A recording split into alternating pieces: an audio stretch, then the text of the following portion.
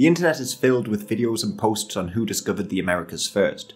The Chinese, Mali, the Romans, the ancient Jews, the Japanese, the Indians, the Crusaders, the Irish, the Egyptians, and others have all been credited with making their way to the Americas. Sometimes these are based on vague passages, sometimes on evidence that sounds plausible at first glance, like there was tobacco found in the stomach of Ramesses II, but on further inspection with this example, the mummy had been opened up and moved several times in the 19th and 20th centuries. But there is a bit of a fascination with proving a country made it to America first, almost like it's the peak of civilization. So generally I avoid these claims, but here I'm starting to believe that the ancient Phoenicians circumnavigated Africa hundreds of years before the Portuguese did. But first I'd like to thank Bloodline, Heroes of Lithas, for sponsoring this video. This is a hero collector fantasy RPG in 3D graphics. In the game you can collect champions and build kingdoms, but most unique of all, you can also create legendary heirs of your houses by combining the forces of various bloodlines such as orcs, lycans, demons and dragonborn.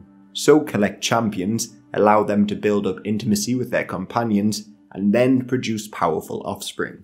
So marry into different bloodlines and develop a huge family tree with unique abilities based on their combinations. For instance, you could start off with the Lycanus, a werewolf clan of assassins, then marry into the Cog, who can transform into dragons.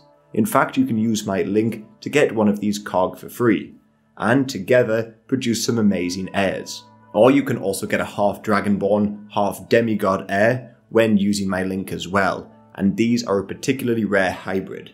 So they will be unstoppable rulers of your kingdom as you begin to grow it. If you want to get involved and download the game, which is free on Android or iOS, use my link in the description or scan the QR code showing on screen. And with this you can get an exclusive starter pack worth $20. This will include 20 intimacy packs, 100,000 gold, and 100 diamonds. So you'll get a hell of a head start when building your empire and your family tree on Bloodline Heroes of Lithas.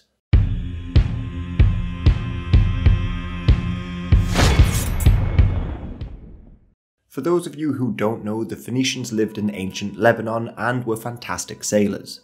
They created a sea empire of sorts, and also colonies as far away as Carthage, the same Carthage that Hannibal belonged to and attacked Rome with elephants via the Alps during the Punic Wars. The term Punic in fact comes from the Latin word for Phoenician, so these two terms, Carthaginian and Phoenician, are almost interchangeable. And although the locals referred to themselves as belonging to the city they were from, like Tyrian, the foreigners called them Phoenician based on their most important export, purple dyed clothes. Otherwise, they taught the rest of the Mediterranean how to make wine, and they brought their alphabet to the rest of the region. You can actually see how a lot of their letters gradually morphed and transformed into the Latin alphabet we use today. They would also control trade throughout the ancient age, and produced some of the best explorers of the time.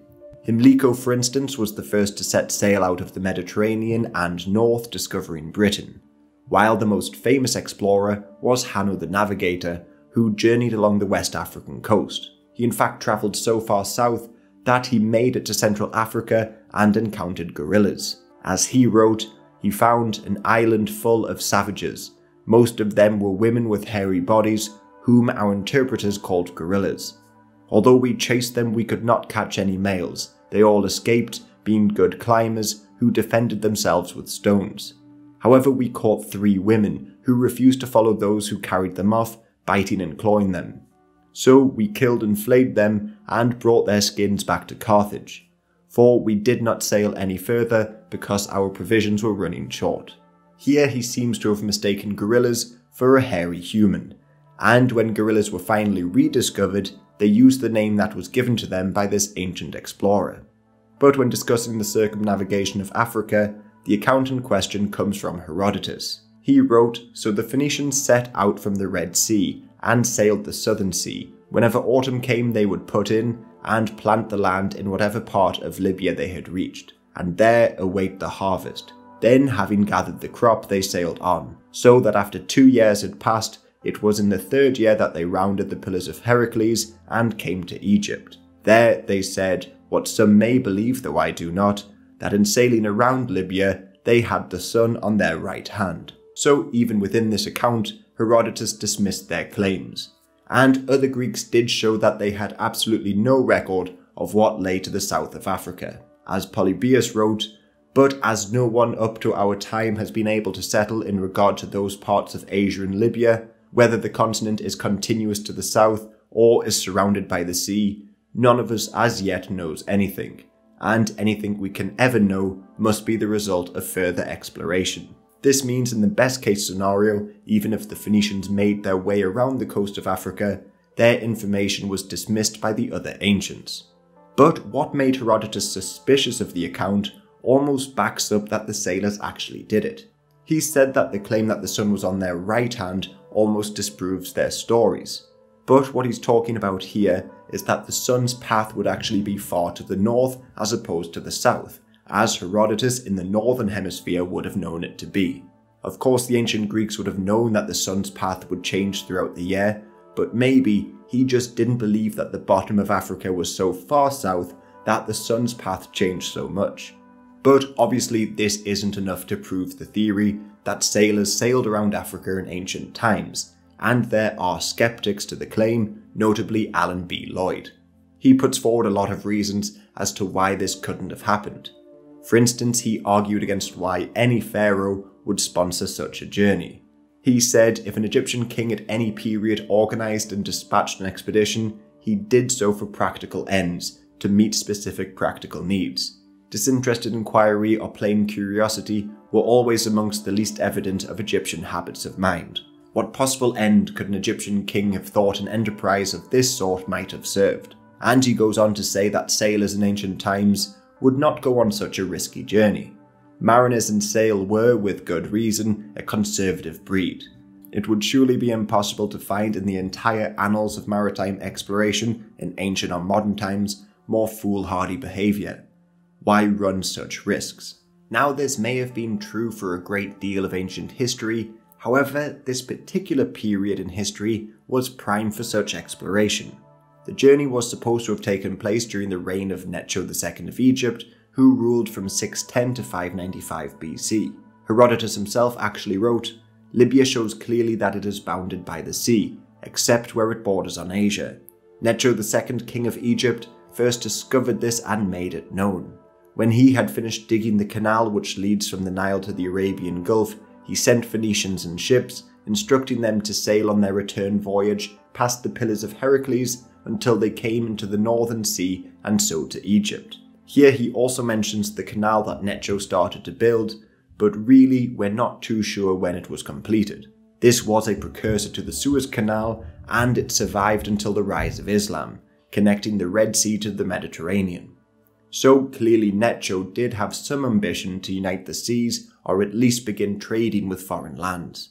Now, it is true that most Egyptian pharaohs really didn't seem particularly interested in sea voyages, but the same could also be said for Chinese emperors. However, then somebody like the Yongle emperor comes around and sponsors Zheng He to explore the Indian Ocean.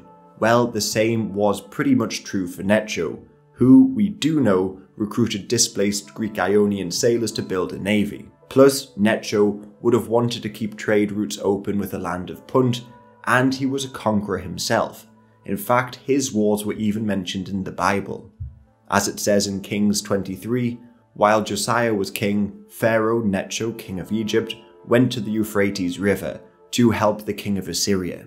King Josiah marched out to meet him in battle, but Necho faced him and killed him at Megiddo. Necho's main wars in the region were directed against the expanding Babylonians, who, under Nebuchadnezzar, decisively crushed the Egyptian forces. Yet, here in Egyptian history, there was a king who built a navy, was interested in trade and conquest, so he seems like a plausible candidate to sponsor such an expedition. Then there's the idea that sailors wouldn't embark on such a journey, but this also can't really be argued when discussing the Phoenicians, as there's obviously Necho and Hanno as mentioned before. But there's also Eudoxus of Cyzicus, a Greek sailor who, in the 2nd century BC, was sailing between Egypt and India. One day he was blown off course and found a shipwreck along the African coast. After listening to the natives and analysing the ship, he concluded that it had travelled from the Mediterranean via the southern coast of Africa. When discovering this, he tried to emulate the journey, but disappeared en route. So we can add Eudoxus onto this list, and the poor sailors who were shipwrecked off the coast of Africa.